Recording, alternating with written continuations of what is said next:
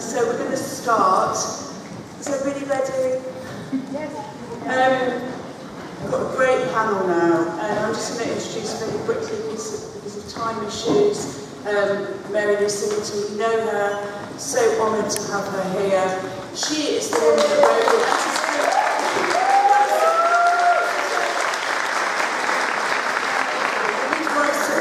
alliance in North America that got all the signatories to keep the word woman. What a great thing to do. Thank you. Mary Lou Singleton.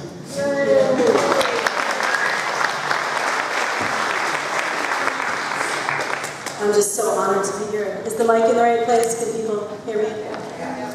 So I want to start by telling you all that women in the United States do not have constitutional rights. Other than the right to vote in our rigged electoral system, women in the United States have no official federal rights. Female people were specifically excluded from the original Constitution, and again from the 14th Amendment, which was passed to protect the rights of the formerly enslaved.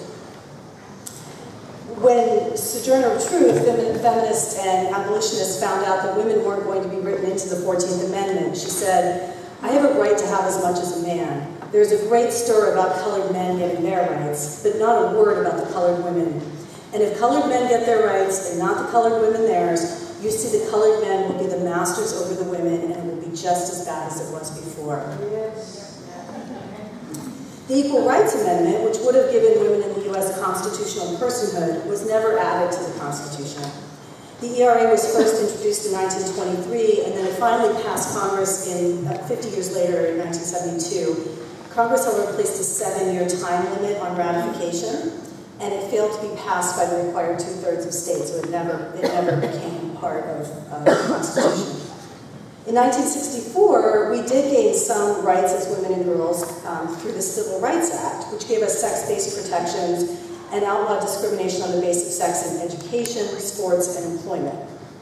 These rights were recently lost when the Obama administration issued several rulings that the word sex in the Civil Rights Act actually means gender identity. So women in the U.S. have lost all sex-based protections other than the right to vote, and men in the U.S. have gained the legal right to be women. This lack of sex-based protections plays out in many ways for women and girls, most glaringly in the area of our ability to control our own reproductive capacity. We know that male supremacy arose out of men's efforts to control women's bodies. When power and property are passed to male heirs by men, men need to own and police women so they can know who their own children are. By owning women, men exploit female people for sexual access, reproduction, uncompensated physical and emotional labor. This is patriarchy. In the United States, as in most of the world, women legally remain privately and publicly controlled breeding stock.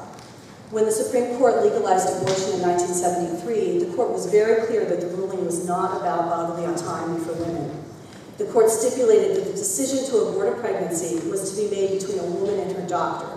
There is no legal right to self-abortion. A patriarchal authority figure is presumed to be involved in all decision-making around abortion. So while women lack legal recognition as persons, many states have passed fetal rights laws giving legal protections to fertilized eggs, embryos, and fetuses. These laws are often promoted under the guise that they will bring harsher punishment to men who assault or otherwise harm pregnant women. But in reality, they are used to punish women for their behavior during pregnancy.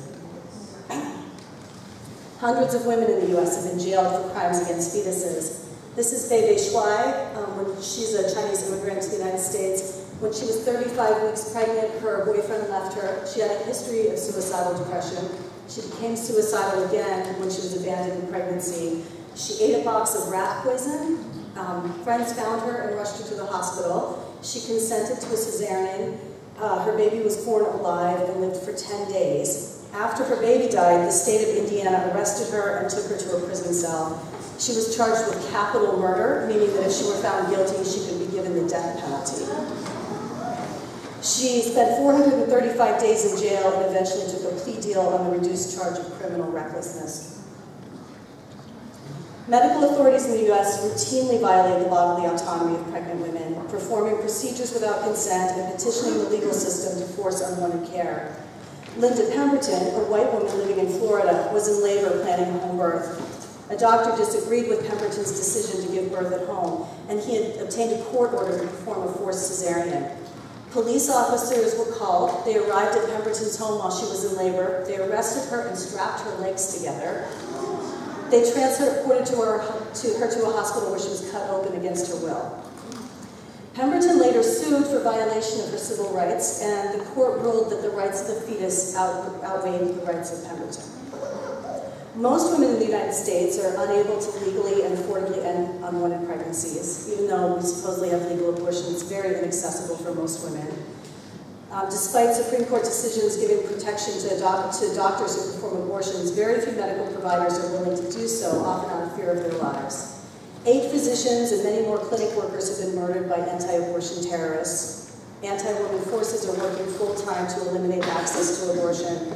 In the past 5 years, over 300 new legal restrictions on abortions have been enacted in the United States.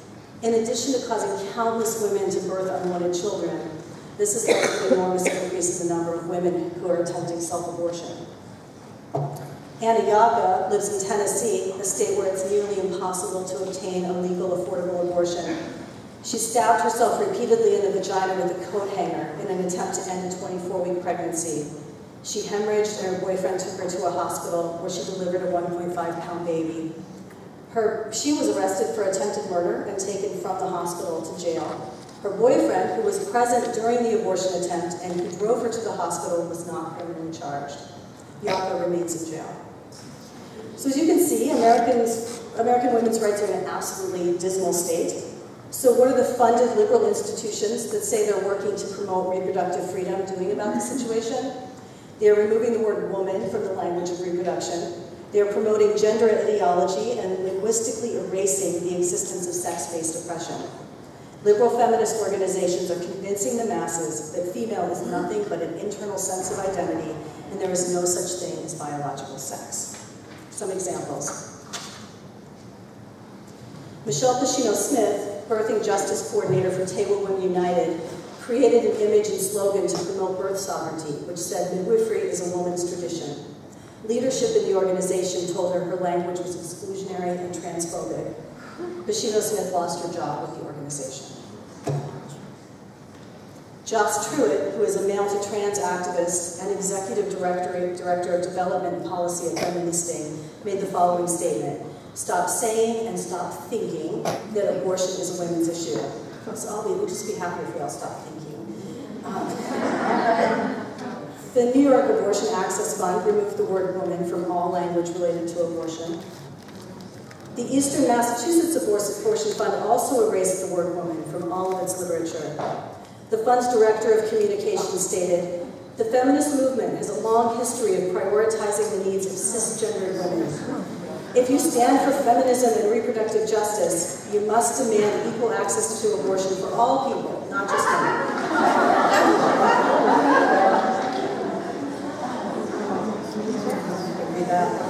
At its 2014 convention, the National Organization of Women, or NOW, featured no sessions on abortion rights. The conference did, however, offer multiple sessions educating women about the ideology of gender identity and the need to center the men who say they are women in feminism.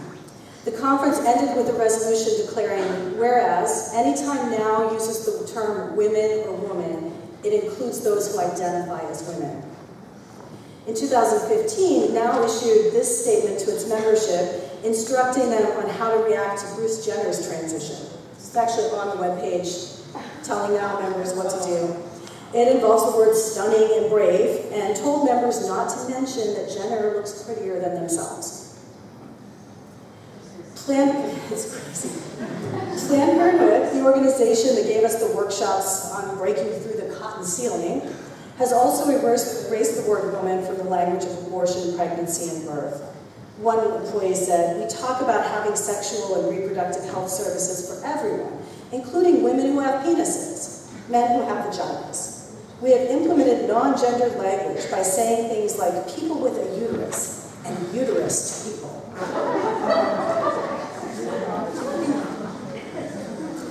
This is all very frustrating to those of us working to destroy male supremacy and liberate the class of people who are oppressed because of their biological sex. We used to have the words girls and women for these people who are smothered as babies because they have vulvas, sold to men as sex and breeding slaves under the misnomer child marriage, have their external genitalia removed in childhood, go to jail for suspicious miscarriages, and are forced to give birth against their wills. Now we're being told that using the words girls and women to describe the people oppressed on the basis of sex is hateful, exclusionary, and transphobic.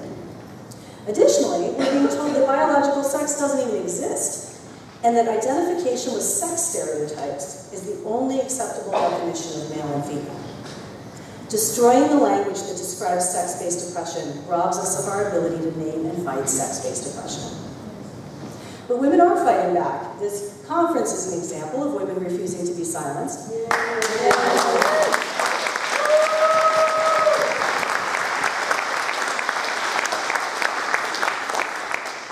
And I want to give you a report back on some other actions of women refusing to be silenced as we are being written out of the language of birth.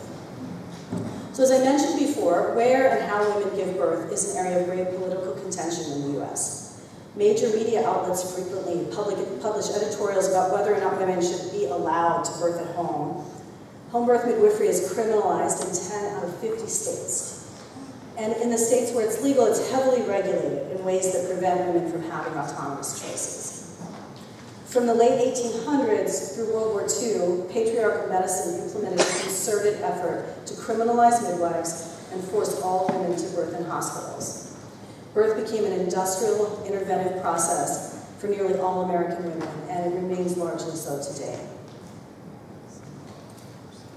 In the 1970s and late 1960s, a movement arose to reclaim sovereignty over birth. Women rebelled against degrading and over-medicalized birth practices, and the modern home birth midwifery movement was born. As the movement to reclaim birth grew, the number of women-centered autonomous midwives grew. And in 1982, the Midwives Alliance of North America, or MANA, was created to be a home for the social movement of independent midwifery. MANA worked on a consensus model of decision-making, and because supporters of independent midwifery in the US come from both the right and the left ends of the political spectrum, MANA consistently refused to take a stand on abortion rights. In 1999, several conservative board members blocked consensus on a proposal to align with the National Organization of Women to promote birthing justice. The conservative midwives were unwilling to work with the pro-abortion women's organization. Even though many right-wing midwives have left MANA over the past decades over issues such as including the care of lesbian women in the organization's ethics document, MANA still refuses to take a stand promoting women's right to end unwanted pregnancies. The official position of the organization is that good people can disagree on abortion rights. I've been a member of MANA since 1995, and I served on the board of directors from 1997 to 1999. I considered MANA to be my ideological home as a midwife. MANA recognized midwifery not just as a profession, but as a social movement to liberate women from dehumanizing birth practices.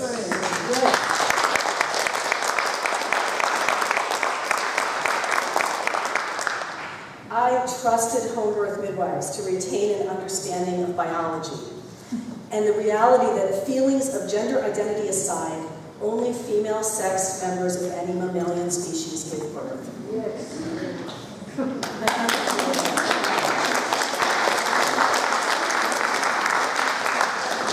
From the 1980s through 2013, MANA promoted slogans such as "A midwife for every mother," "Midwife means with woman," "Trust women," and "Believe in women, babies, birth, and midwives."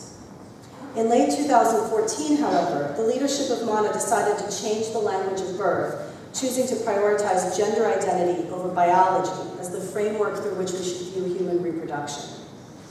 MANA rewrote the core competencies for midwives document, and the words woman and mother were replaced with pregnant individual and birthing parent.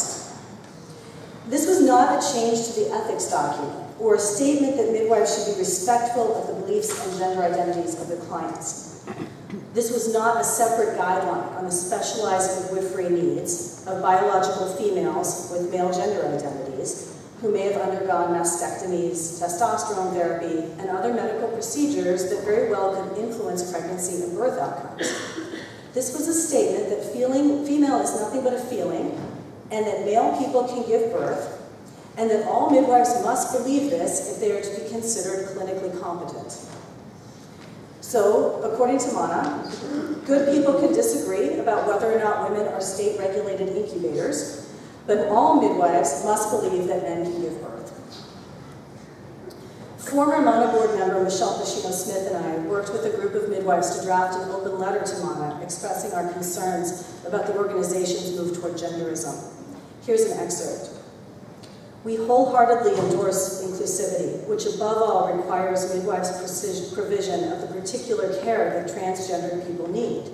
Toward that end, we see the need to gather more information on the ways in which body modifications, puberty blockers, and long-term synthetic hormones may affect midwifery care in pregnancy and birth. Midwives are well aware of how body dysphoria can negatively impact pregnancy, birth, and breastfeeding. Before rushing into inclusivity, we need to focus on the clinical needs of transgender people and an open reflection of whether and how these particular needs fit into the scope of practice for midwives. Many concerned women and midwives signed on to the open letter. Signers included former Mana board members, the founder of Citizens for Midwifery, prominent Indigenous midwifery leaders, and women at the forefront of the reproductive justice movement. We publicly released our letter in August of 2015. Within days, transgender activists started calling for blacklisting and silencing of women who had signed the letter. Trans activists campaigned to deplatform Ina Gaskin, former Mana president and the unofficially recognized mother of the modern home birth movement in the US. A pro-gender group of midwives and birth activists, calling themselves Birth for Everybody, released a response to our statement. While claiming to address our concerns, they simply reiterated the queer theory claim that female is a state of mind and not a biological designation in a sexually dimorphic species. Michelle and I and the other signers are still waiting for a direct response from the Mana board. The board continues to refuse to discuss the issue with anyone who is not a gender enthusiast. Sarita Bennett, the vice president of Mana, recently posted on Facebook that she was proud that Mana had effectively silenced any discussion of the issue. While the board refused to formally respond to the open letter, they did communicate with Michelle and myself that we would not be allowed to have a table for the Women's Liberation Front at the Mana conference because our presence would make people feel unsafe. Sarita Bennett, the vice president of Mana, left a message on my voicemail regarding Wolf's application for a table. She referenced that letter that you wrote. During the course of our correspondence, Bennett called my description of sex-based oppression violent language. She told me that she knows from raising sons that patriarchy harms men as much as women. And she said that women who believe there's a global system of male supremacy are operating from a dysfunctional victim mindset. So, in a time-honored tradition of band groups, we decided to hold a shadow conference in a hotel suite during the Mana conference, with the goal of educating midwives about radical feminism. Both members came.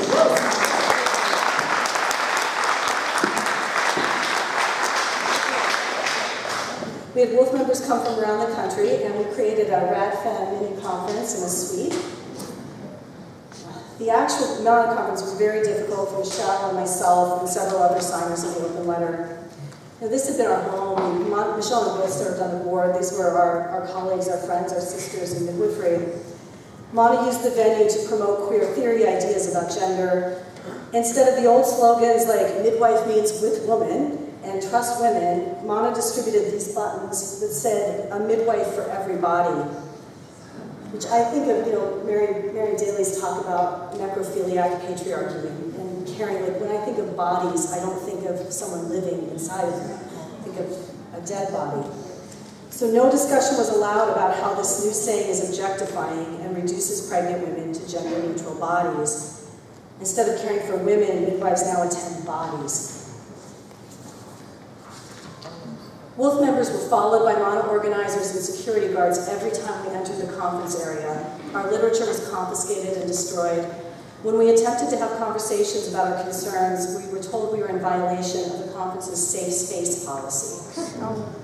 These safe space signs were posted in every area of the conference. Most of the rooms had one. The room where I gave my talk on herbalism for midwives had 6, including one on the podium. So the Safe Space signs declared that people were expected to be welcoming to all, regardless of race, class, gender, sexual orientation, national origin, gender expression, language, and more. Notice which axis of oppression is missing from the Safe Space sign.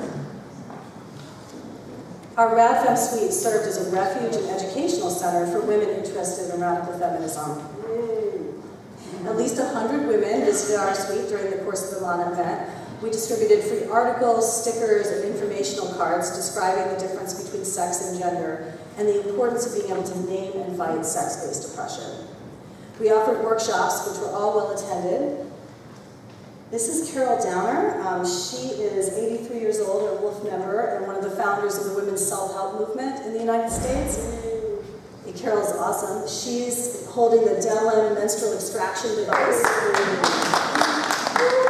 and explaining how she and her collective learned to do safe early abortions and how they helped assist over 10,000 women have safe abortions. No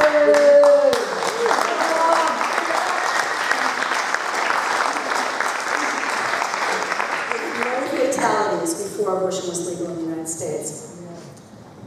And here she is, describing to us how she went to jail for practicing medicine without a license, for helping another woman put yogurt in her vagina to treat a yeast infection. And that's when Carol decided to go to law school. Kathy Scarborough here's giving a talk on how women's liberation is based on sex, not gender. I talked about the growing commodification of women's bodies and the global market in human eggs, wombs, and breast milk. Laura Perez and Carol Downer led a cervical self-exam workshop. So this is a picture of the cervix of one of the participants that she took with her iPhone. You can see that. Isn't that cool? The plastic speculum and the walls of the vagina, and then the lighter pink cervix, and then there's the opening of the cervix there. So as abortion rights disappear in the US, women need to know that their cervixes are only a couple inches away, and they have a hole in them for easy access. And women who know this don't blindly stab themselves with coat hangers and other sharp objects. A group of us, including anti-transitioning women, attended a horrible gender-promoting talk by Sam Killerman, who says he's the creator of this odious meme of the gender-bred person. Killerman mansplained to us how privileged we are as women and as cis women, and how we can't possibly understand the oppression experienced by trans women, such as feeling unsafe when walking down the street, catcalls, and propositions from pimps and johns. We were able to make many radical feminist comments during the question and answer period, but the overall take from the event was summed up well by Wolf member Sean Mondell. Don't eat the gender bread, it made me really sick. One of the most exciting outcomes of the Shadow Conference was the formation of a local Albuquerque wolf pack. There we are, howling. We've been meeting on a regular basis, hosting movies and other radical feminist events, and we hope to grow and recruit and change the world. Looking forward, we don't know if we're going to be able to turn this frightening tide. Will children in the 2020s be pushed even more strongly into conforming with gender? Asked at younger and younger ages if they want to be the Barbie or the Army Man kind of person. Will more and more women be forced to decide between the empowering choices of selling their eggs, being raped for money in brothels, or risking their health and lives as surrogates? Will Lana 2025 celebrate the progress of midwives removing babies from artificial wombs and handing them to their male-to-trans mothers? Or will people wake up from this nightmare and remember that biology, which is life itself, is sacred, that the class of people called women deserve honor, respect, and compensation for the reproductive labor only they can provide, and that beyond basic reproductive functions and anatomy, female and male people should be free to be you and me.